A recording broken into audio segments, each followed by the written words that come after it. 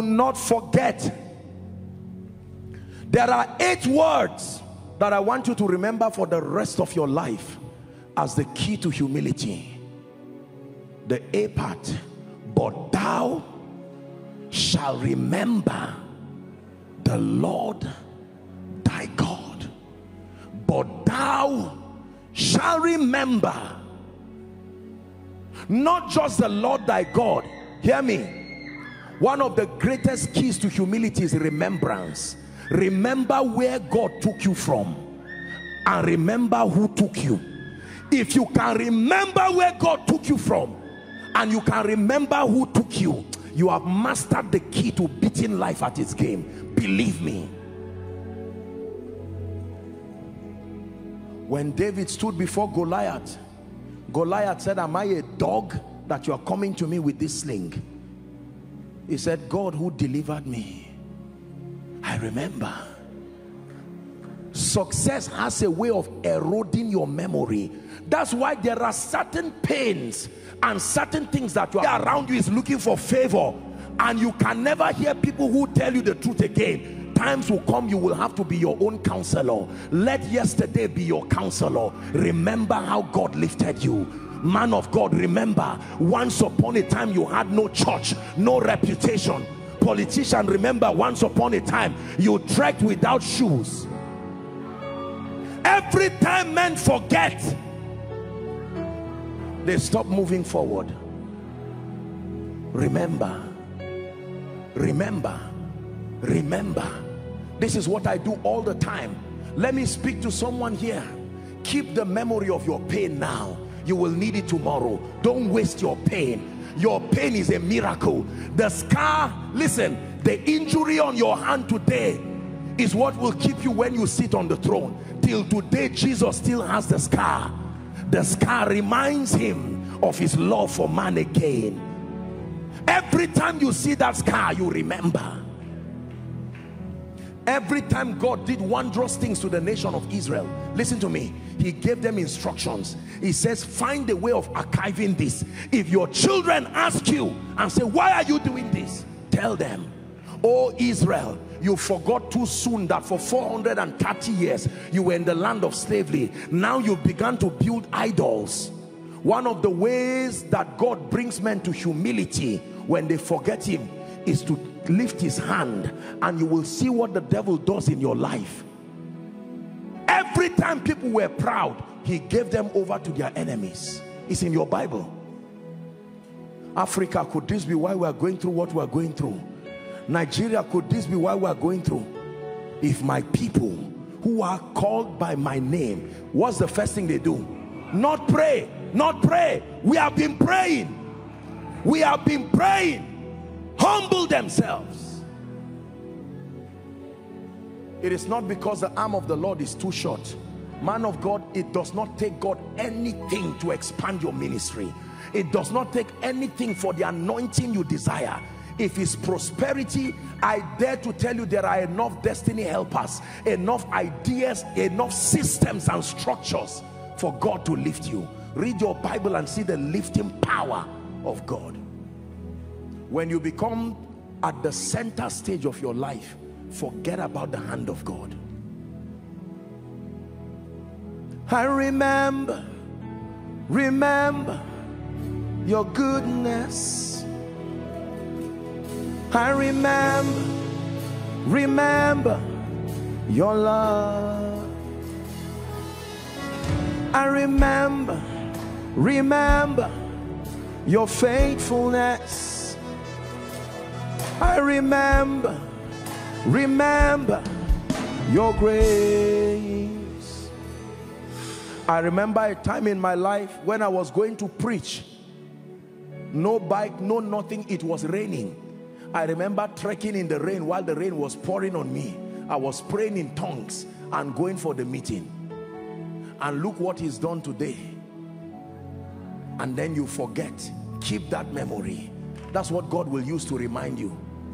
Oh, billionaire, remember that one time you were soaking Gary.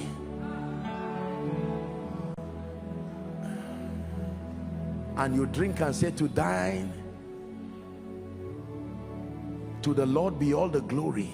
But today, you have chains of restaurants around the world. Oh, let it never enter your heart. Oh God, anything you give me, let it stay outside me. Sit in your position alone, jealously guarded by my passion for you. Don't think I wasted your time tonight. I gave you the key to the next level. Some of you, as a company, you need to do this. Go back to God. Tomorrow, when you go to work, tell the people to excuse you a bit, lock that door and kneel down and say, Father. You may even need to pray your local dialect. Maybe it will give you room to express it more and say, God of heaven, you are the one who has shown me mercy. Forgive me if for any reason I joined an association of unwise people and I started forgetting you in the name of celebrating success. Be careful with some of these groups and associations. They may not be wrong, but we must be careful, because some of them mislead us into feeling embarrassed that is the Lord. Once upon a time, you could not afford a good shoe, but now you can even buy the whole boutique. Oh, please do not forget, thou shalt remember. Remember yesterday and remember the Lord. Remember yesterday and remember the Lord. Take this message and give anybody you know and you love sincerely. Use it to train your children. If God has blessed you and you are a blessed man with substance, sit your children down. Don't just show them the money. Tell them the stories. Tell them, young boys, you have the privilege to eat anything you eat today and travel around the world. But it was not always like that. I came from a family where we had to use well to draw water out. God began to help me. If the only thing I give you people is money, I've destroyed you. This is a mistake, and I say it finally before we pray. Most leaders in Africa and Nigeria are making this mistake. We are not giving those who look up to us the stories. We are only giving them the rewards. So a young man now does not know that ministry needs stamina and endurance and pain. Why? Because he just came and received impartation, received maybe 3 or 5 cars, and had his mentor or spiritual father come and stand as a leverage to speak for him. An increase is coming, and he can look and be laughing at people and say, shame on you. 5 years, no membership, because of that leverage. Pain is a gift. Make sure you give those you really love. Don't inflict pain on them. The testimony of your pain, I mean. Share it with them. Let them know that once upon a time you fasted and prayed, that this anointing did not just drop because you read your Bible. And tell them the privilege you now enjoy, do not abuse it. Carelessness comes when process is not known. When people ignore process, the result is carelessness. I'm going to give us 2-3 minutes. I don't know how you are going to cry before God. I will do my own here. The next 2-3 minutes, you are just going to say, Lord, if ever my heart is lifted, forgive me. Show me mercy tonight and grant me grace. Pray. You don't have to kneel down or lie down. Just cry before your maker. Please, no movement around. This is a serious moment. Go ahead and pray.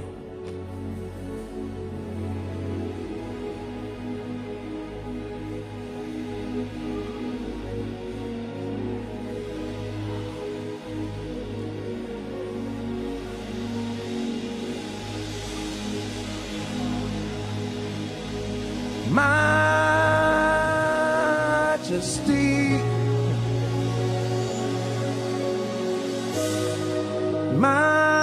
majesty, your grace has found me just as I am,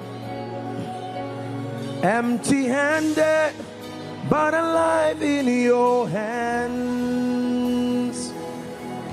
Your majesty,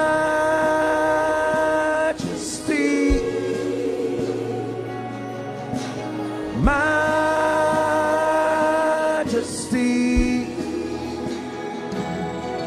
forever I'm changed by your love.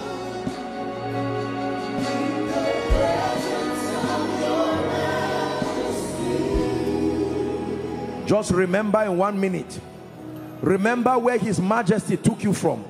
Dear man of God, dear apostle and dear prophet, dear pastor and dear evangelist, dear politician,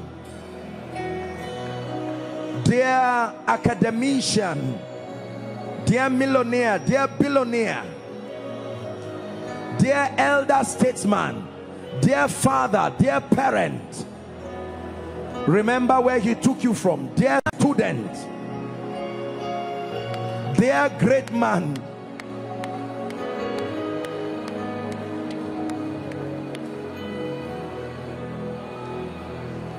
thank you, Jesus. Oh, thank you, Jesus.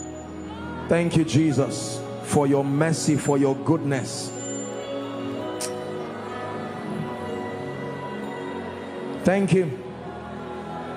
If you have to cry, cry. If you have to sing, sing.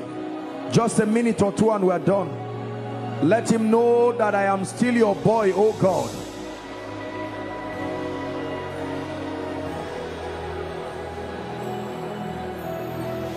I'm still the one you lifted. I'm still the one you helped. Still the one you blessed.